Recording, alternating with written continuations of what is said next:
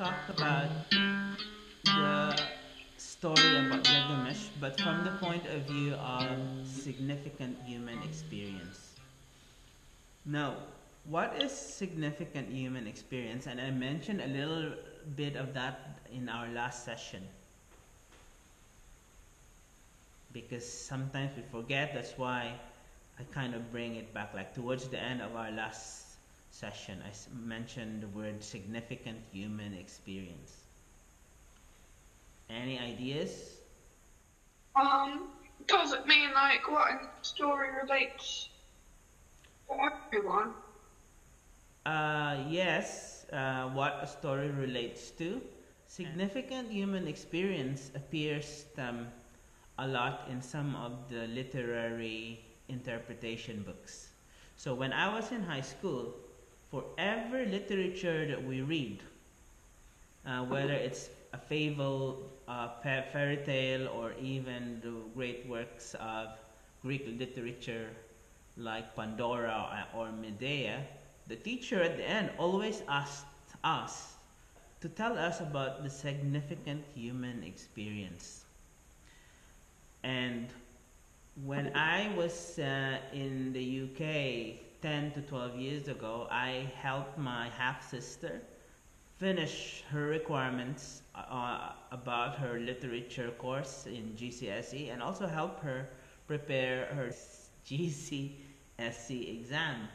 And one of the questions there that you have to study is what is a significant human experience? So it seems that this terminology is kind of popular all over the world. So it wasn't just my teacher trying to teach me, but also around the world.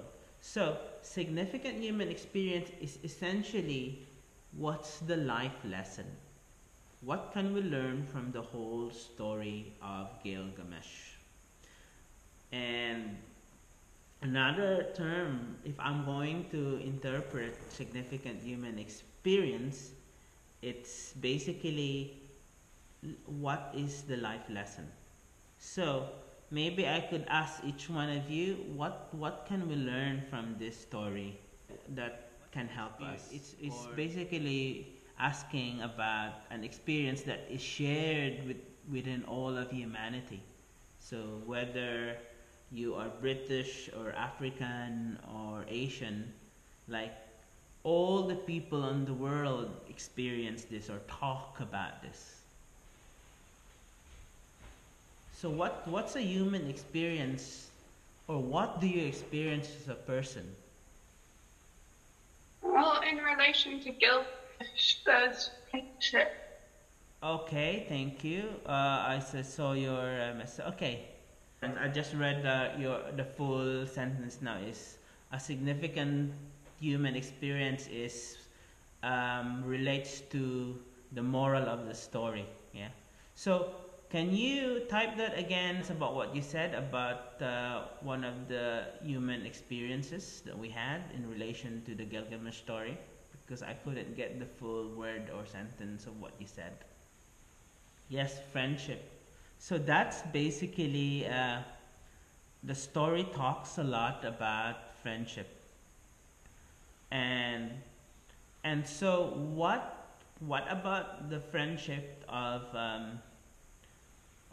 Gilgamesh and Enkidu? I mean, what's that all about? What can we learn from that?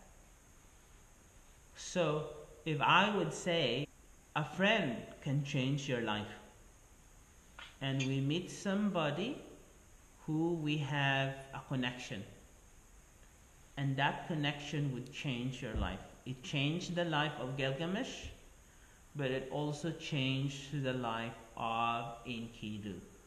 Now, the very interesting thing is Enkidu, who started as animal-like, was civilized and became more like a proper ruler. And Gilgamesh, who started as beastly, has an attitude of being an animal who just snatched snatch a woman from a married man, also became more humane when meeting the animal like a figure of Enkidu. So here is this two direction of friendship, and they affect each other. So that's really one of things that you can learn is as a person in our life, our friends, is so crucial. It will make or break you. If you go out with people who are into drugs and try to be swayed by them, that will ruin your life. As I see from some of my friends when I was growing up, is they went somebody and tried to kind of try to impress this person who are into drugs and took drugs himself, and it basically ruined him. Right? I just saw it before my eyes, and I said, I'm not going to go with those kind of people. So your friends are important, and that's basically a lesson that's hidden in this story.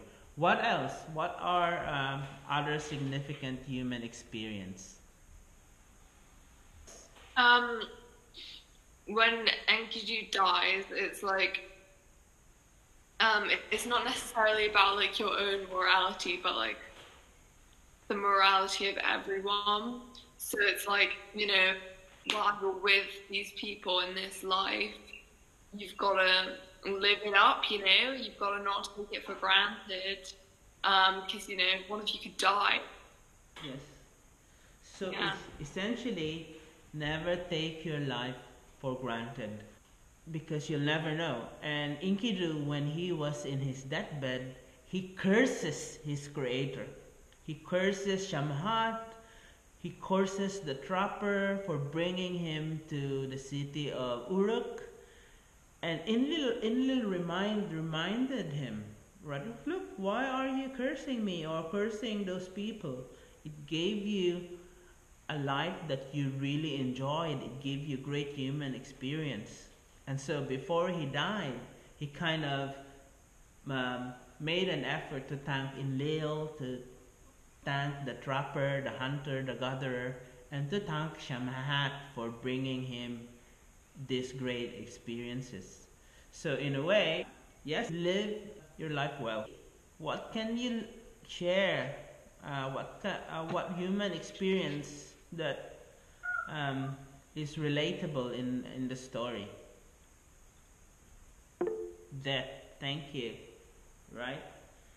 And so it's the attitude to death. Now, thank you for bringing that up.